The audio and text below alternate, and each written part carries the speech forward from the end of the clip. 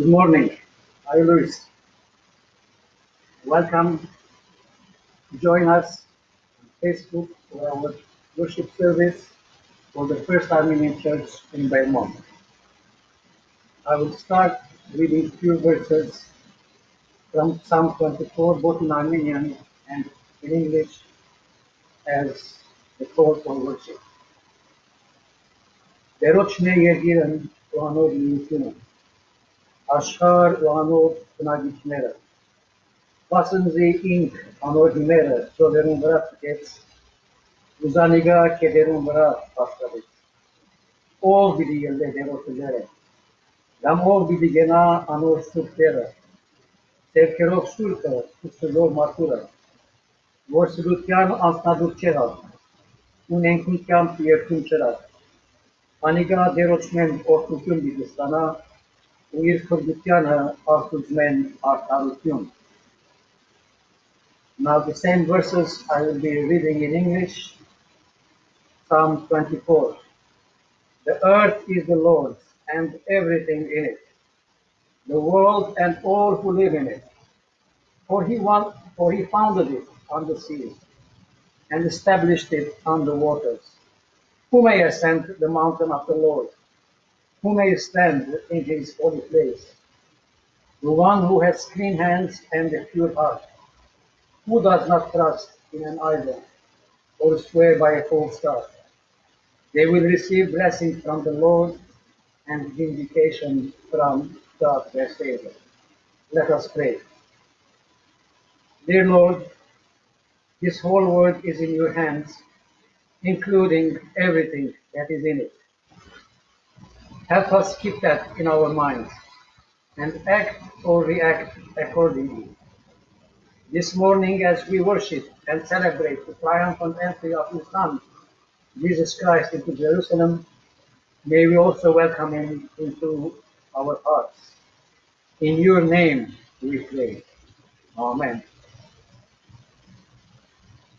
Grace and peace to you all in the name of our Lord and Savior Jesus Christ, whose jubilant entry to Jerusalem we celebrate on this Palm Sunday. And this is an unusual service. For due to restrictions on gathering, we are unable to gather in our beautiful sanctuary. But thank God for the advances in technology. We are together online, and even more, we are together with our common connection to the Lord. Still, I am sure we miss to see each other in person. I miss you all, and I pray that you are doing well, and specifically that you are not sick or overwhelmed with this pandemic. If you feel anxious, do not hesitate to call me or to call each other. We are together in this, and we will pray and support each other.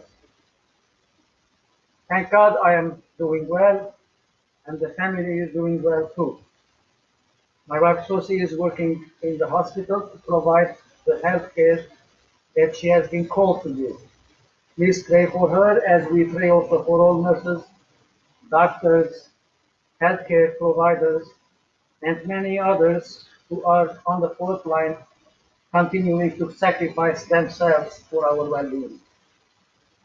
Let us also remember in particular few people that have requested prayers. The Norian family for the passing away of their grandmother, Mrs. Helen Noria. She passed away on March 28th. A memorial service will be held when everything comes down. Let us also pray for Sheldon Ananyan, who was recently hospitalized with symptoms of the virus. Let us also pray for our children. Perhaps they do not really understand what is going on throughout this world. This is something new for them. Pray also for our elderly who are most vulnerable, and also pray for those who are out of work and facing financial difficulties. And finally, let us pray for the leadership of this country.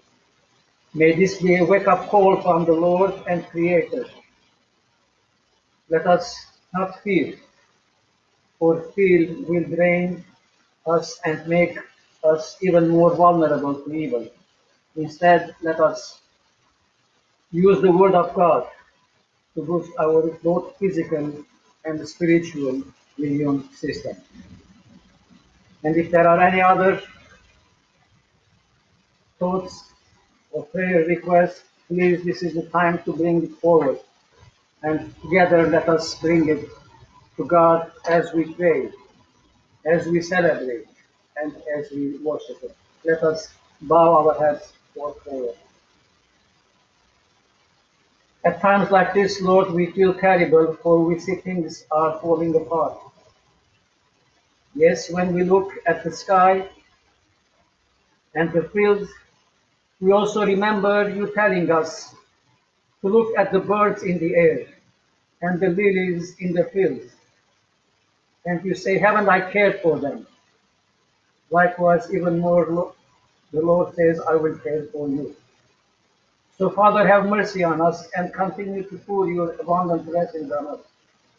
Whether it is in the form of healing that the sick will need, or hope and calm to those who are anxious, resources to those who are in need, and wisdom and guidance to the leadership around the world. Lord God, we pray and ask for your forgiveness. For not short time ago, we were relying on our successes and achievements. We were so comfortable and so busy that hardly we were dedicating an hour for worship. Even so, Lord, you were still with us. You were caring for us. And now that we face a great challenge, we ask that you show your mercy on us once again, and you lift us up both physically and spiritually.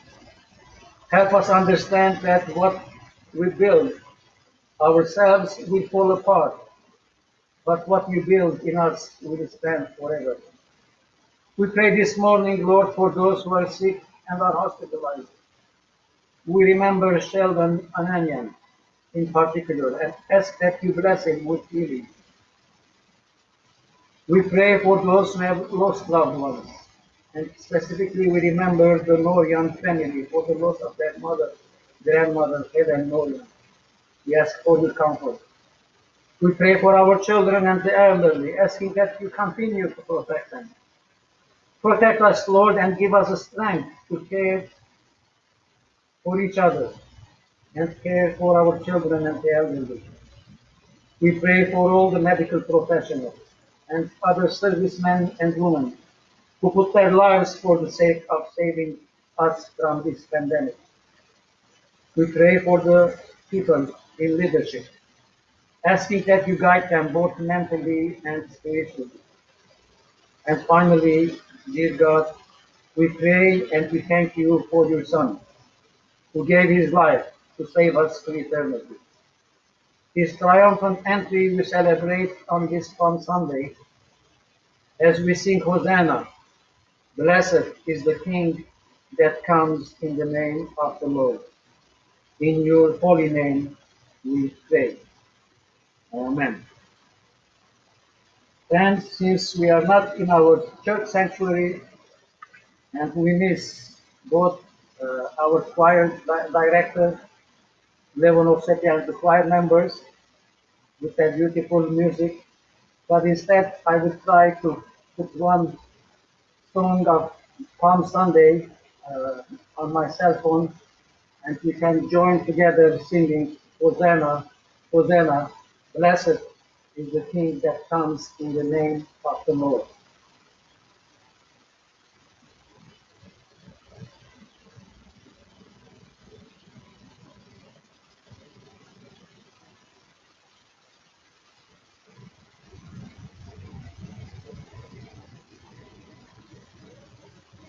Hope you will hear it.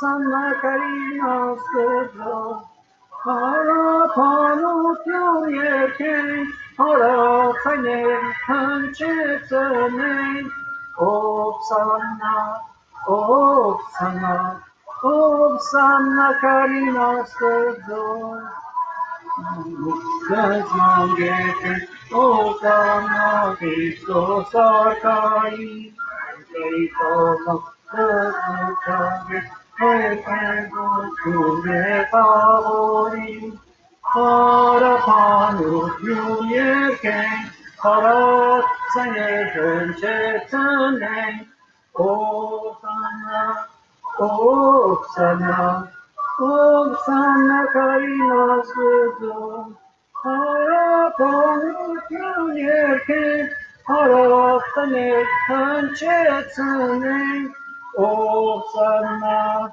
O sana, O sana Karina Svedzo.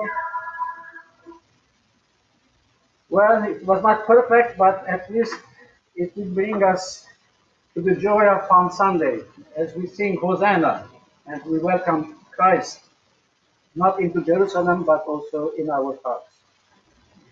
I have a short message prepared for you on Palm Sunday and scripture reading on which this sermon is based are two, one from the New Testament, from Luke chapter 19, verses 28 to 38, and then Isaiah chapter 43, verses 5 to 13.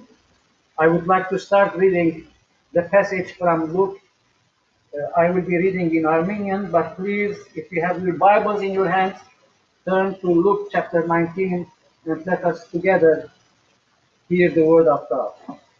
Իդիգարտամ Աստուծո խոսքեն Ղուկաս ավետարանի 19-րդ գլուխ եւ իդիգարտամ 28-ն 38-ը 29-ն 38-ը համարները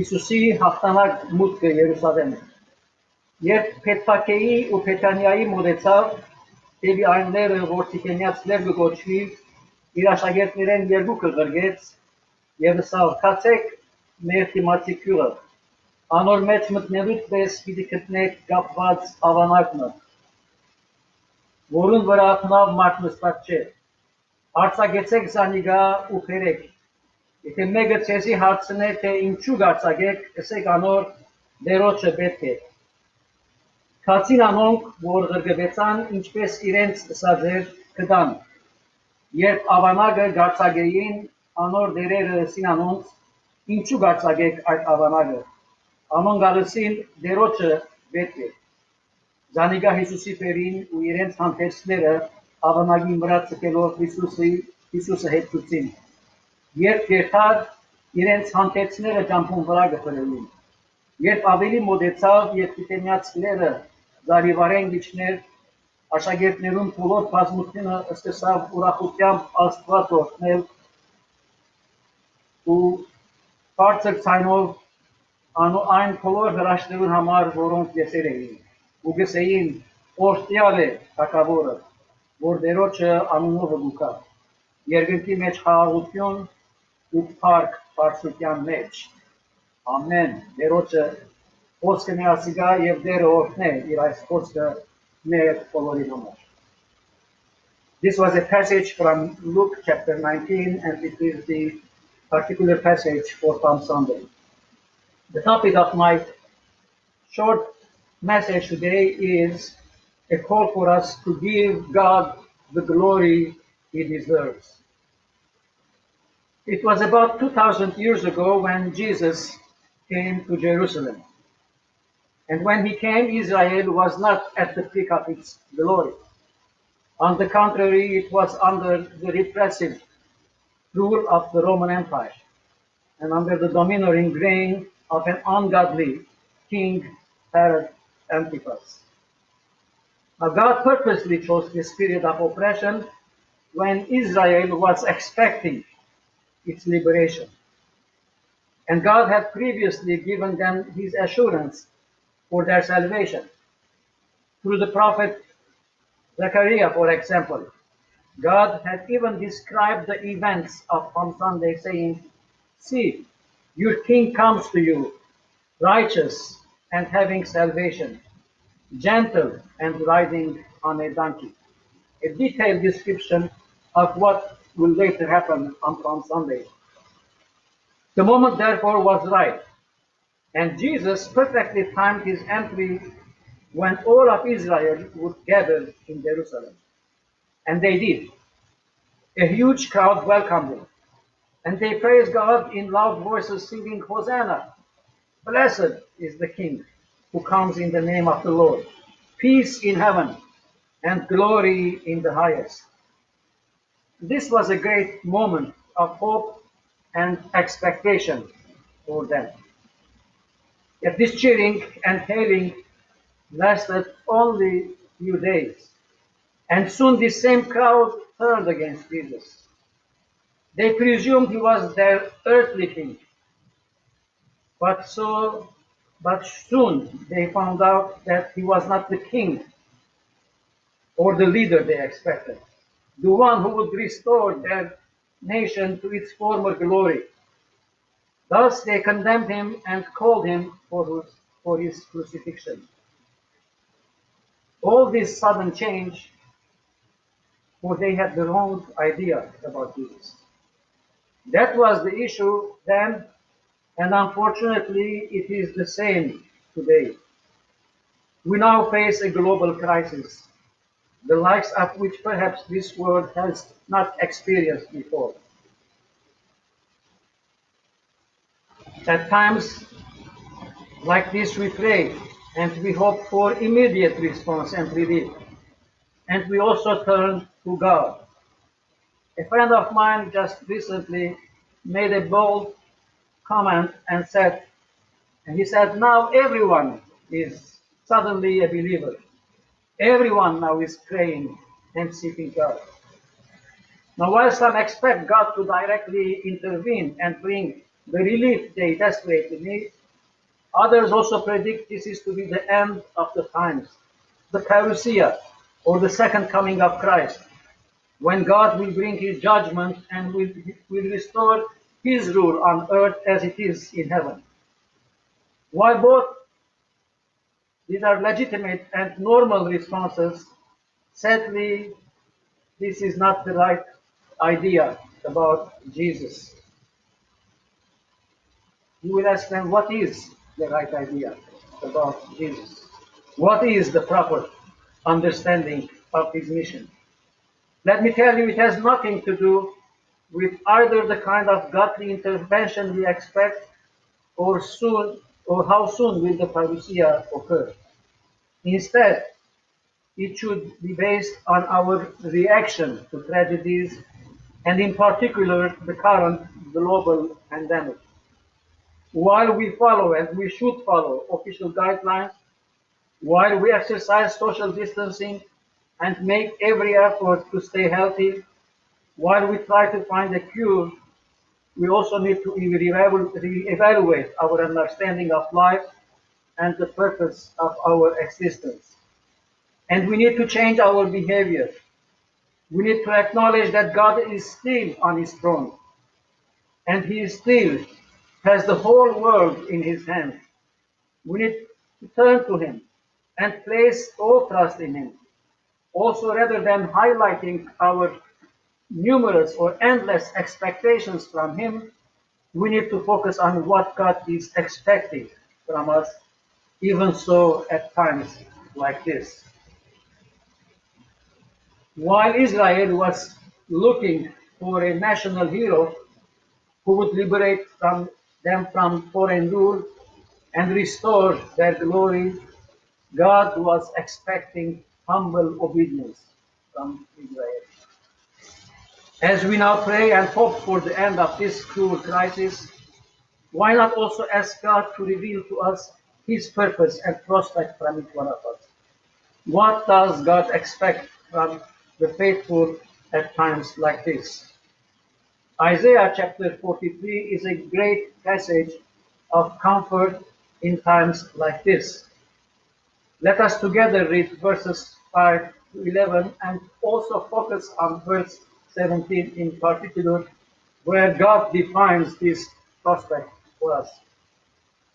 Isaiah writes, "Do not be afraid, for I am with you. I will bring your children from the east and gather you from the west. I will say to the north, give them up, and to the south, do not hold them back. Bring my sons from afar, and my daughters from the ends of the earth. Everyone who is called by name, by my name, who I created for my glory, whom I formed and made.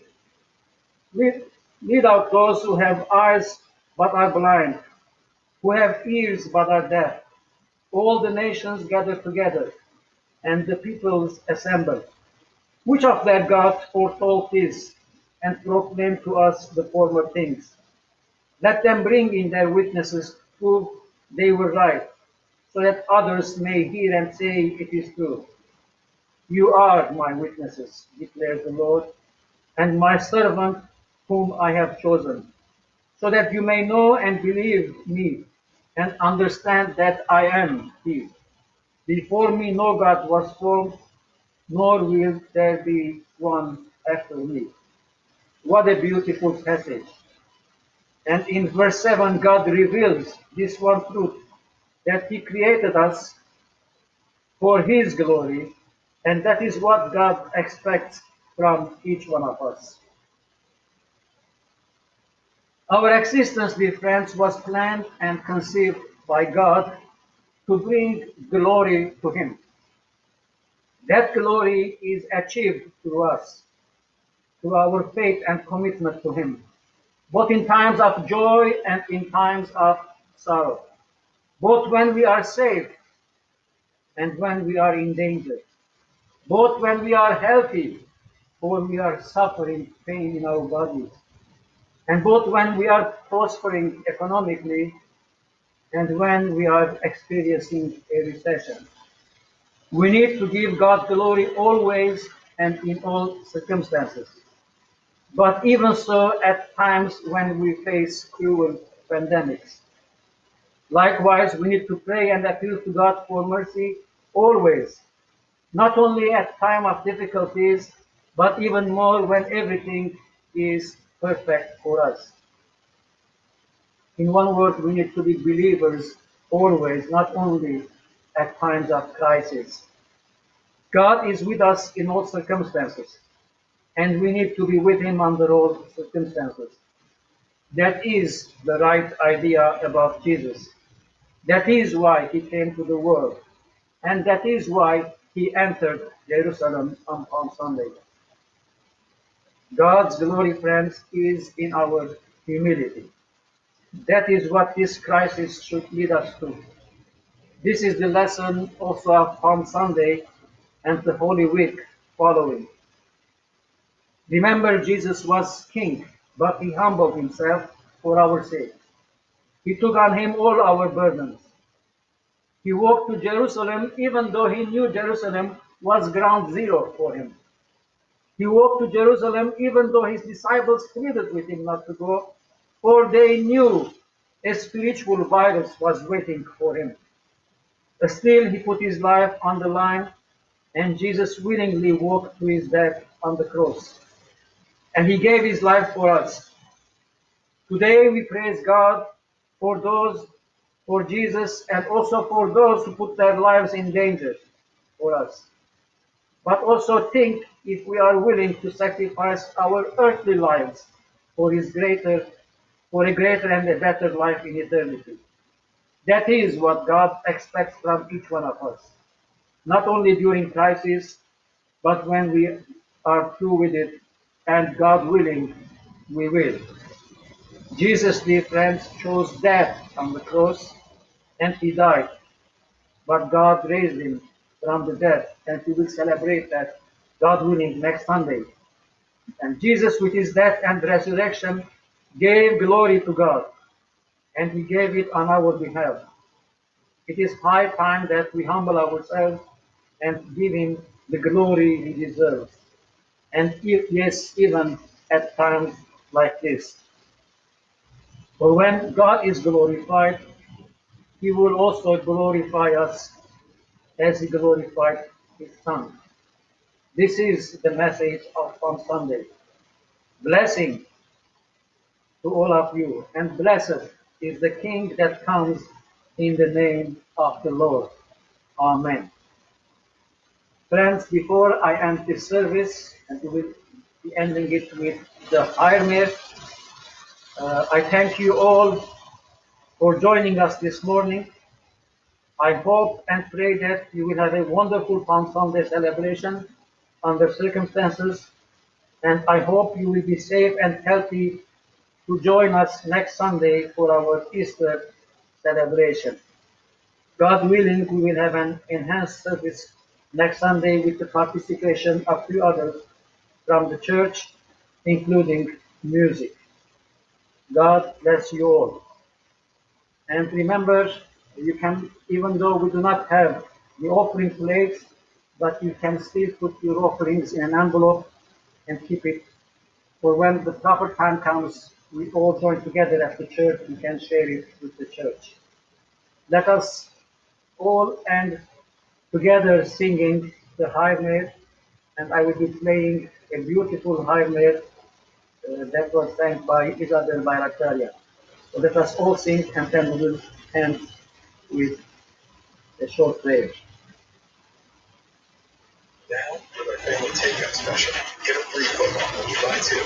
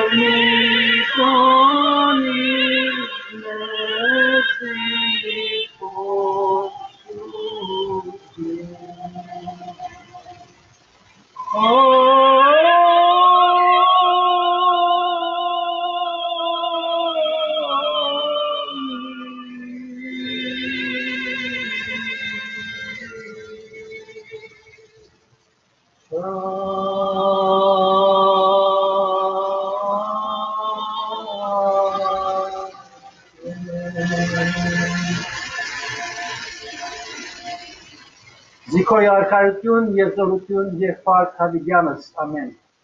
And now may the grace of our Lord and the love of Christ and the communion of the Holy Spirit be with you. And may God keep you safe and healthy. Եվ հիմա մեր Տեր Հիսուս Քրիստոսի սերը, որ Աստծո շնորհքը եւ Սուրբ Օգնի աղոթությունը բոլորի դրա. Աստված բահե ձեր բոլորը մինչև կալ վիրագի, որ միասին անգամ ևս դերը պարապանենք. Amen. Thank you all, and God be with you. Hope to see you soon. Amen.